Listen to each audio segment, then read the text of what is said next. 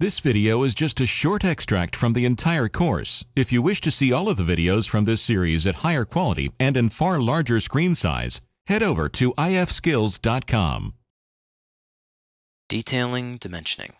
So dimensioning is a big part of what we do when we're drawing floor plans. People need to know sizes of things. So that's what we're going to look at right now in the context of detailing.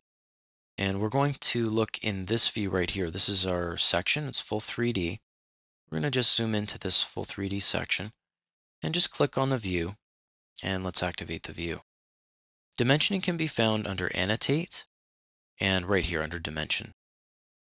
You can do aligned or linear. Aligned is preferable. Linear tends to just go to points, but aligned tends to go between objects, and this one tends to be the more versatile and common one to use. Okay, so if I click on aligned, right away it takes me to the dimensioning toolbar. You can see in the ribbon, there's all of the tools specifically for the dimensioning tool. Now, before we get dimensioning right away, it's important that we talk about two things, the style and the project units. They both work hand in hand. Let's click under the style first. So let's edit type. So we're doing something which we do and have done quite a bit up until now. Let's duplicate. And we're going to call this one dim1. Enter. Okay. Now that you can control a number of different things about this dimension. There's the different parts of the dimension object, and Revit has its own names for each of these pieces, and I'll explain these in depth as we go along. And they relate to all of these things right here. So there's tick marks, there's dimension string, there's witness lines, there's center lines. You also have a text component. It does not read an existing text style you've made. You need to make your own. So I'm going to go and do that right now. I'm going to make this 0.75 again, the width of the text. It's just like making a text style. Then we can say I want it to be 3/32. Sure. What about the style? What kind of font do we want to use? So there's the text font. We can just choose stylus is what I had used for the other style. So let's use that again. Of course, you're free to use whatever you want. Good, so that's a good beginning. We've picked the size, but really we're talking about the units format. That's really what dimensioning all comes down to. So if I click on this button right here, it takes you to the format. Notice what it's saying, use project settings. What are the project settings? How do we find that? Well, let's do that right now. We're going to say OK and accept this. Let's hit escape twice and get right out of the command for dimensioning. Let's go under manage. Let's go under settings and project units. Click on that. These are the default settings for our units, and this is something that when we picked the template from the beginning, this was all set right in the template file. And that's great because you don't want to have to go in and change all these. Of course, we know Revit is very versatile when it comes to units, but this is great to have all set up. Let's take a look at the length.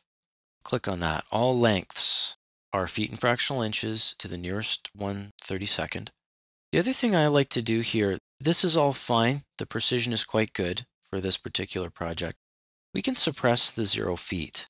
And what that means is it's not going to show 0'8". And I've never seen that on a drawing that I've been in contact with. So let's just suppress that 0 feet. Okay, good. We'll say OK. Of course, you can go in and change. Maybe you want your lengths to be in feet and inches and your areas to be in square inches or square meters or something like that. Of course, square feet makes the most sense in this case, but you can change all of this stuff. Under currency, you can even change that. So you could have a unit symbol, use digit grouping, and that'll put some commas in, sort of like that. And that's good for when you're doing schedules. All right, we're going to just say OK to that, and let's go back to our dimension. So annotate aligned. dim1, edit type, and let's take a look at the units format again. So I'm going to click on that. So it's using the project settings. Now we can even take it further and say no, even though the project is done in feet and inches, we want it to be dimensioned using this style in millimeters or decimal inches or something. So you can choose that. In this case, we're sticking with feet and fractional inches. The rounding is set to the nearest 1/32. you're going to get some comments if you're dimensioning to the nearest 1/32.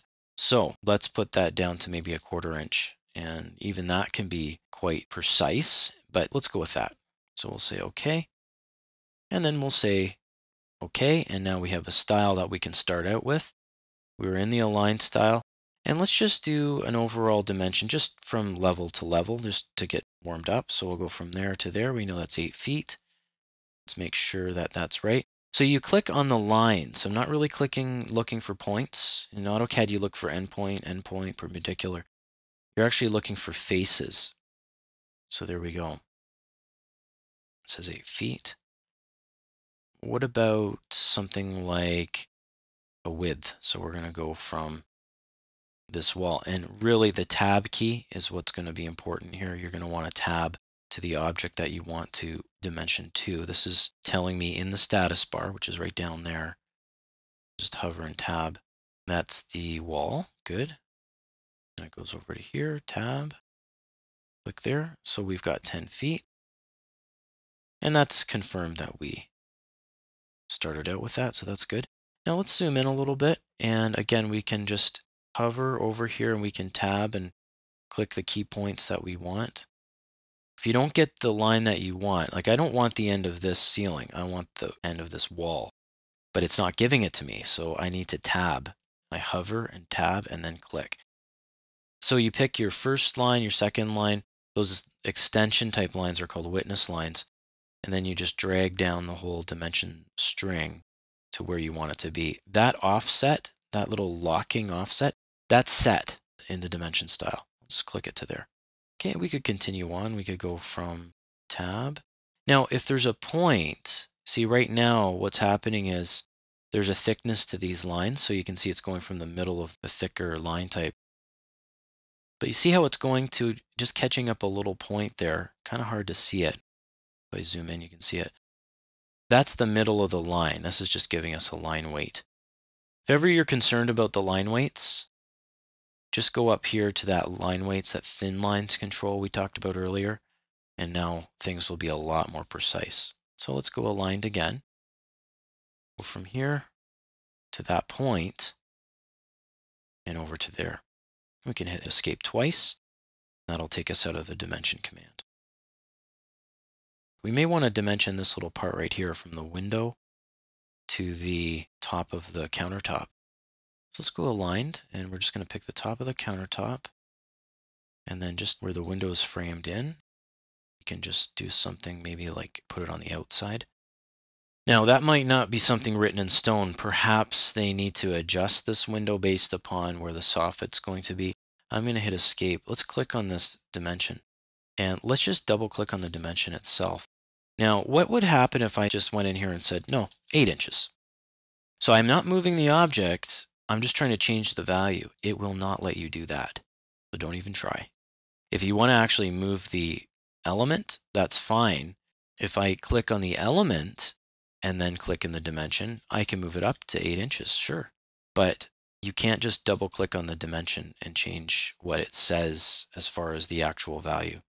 Let's just click on that window, click in the dimension, type in 7 inches and hit enter.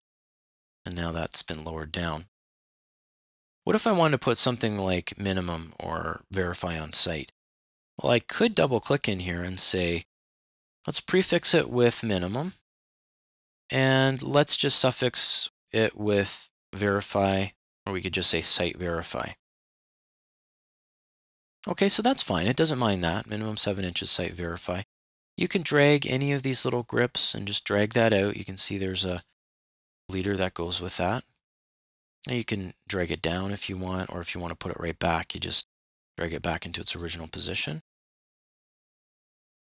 Okay, this one right here is sort of cutting off the cupboard because of its opacity. I'll just move it over. And that's how you can tweak these dimensions. Let's take a quick look at some of the other dimension styles you have here. So there is an angular, and that'll just pick between 2 angular lines. So if I just click there, say between there and there, it'll give me that angle. Now for this roof slope, there's actually a spot slope element. You can click on that.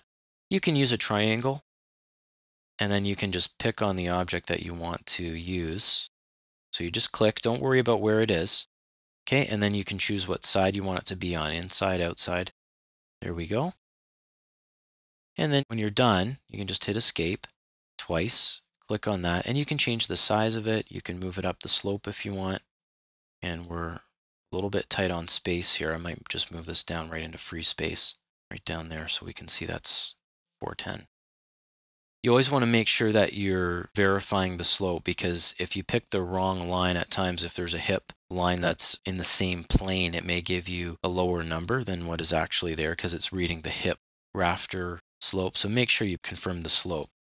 I can click on this roof and then just look at it as far as what the slope is. It is 4 and 12, so that's good. And this is reading that, so if this were to change, this would also change. You also have things like spot elevations, so you can click a specific location and you can say how high that is from 0. So I could click there, 2 clicks, and that's at 3 feet. And this works in 3D as well. You have other dimensioning objects like radial and arc length. We don't have time to go through all those right now. As you would expect, you can just click the object and then click the location of your text. Okay, well, we were going to come back to the dimension style and just tweak it a tiny bit more. If I click on any one of these dimensions, I can go back and edit the type, and here I am right in dim 1. And I could change things like the tick mark. I could choose a different size, like perhaps the diagonal 3/64. Or there's dots, there's triangles, there are arrows, there are many different things you can use for the tick mark. There's line weights. Find there. Gaps to elements. You also have the offset from the dimension string itself of the text is right there. And we'll just say OK to that. And you can see here on all of these styles we made, the tick mark has been made smaller. And then there's the witness line and the dimension line extensions. So we can change those as well. So we could maybe say 16th. And the witness line extension, let's go with 1/16, enter, OK. And now that's made it a little bit smaller. If we were to just turn on thin lines before we're done, you'll see that those tick marks are all done. This is actually its own style because it's an angular style. We may want to edit that type, duplicate it. We'll call it dim 1 angular.